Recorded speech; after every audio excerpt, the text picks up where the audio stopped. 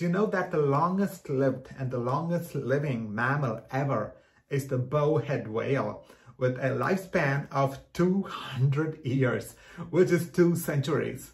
How do scientists even know this is true? They did this technique called aspartate racemization, a technique that's used by forensic people to find out the age of dead people.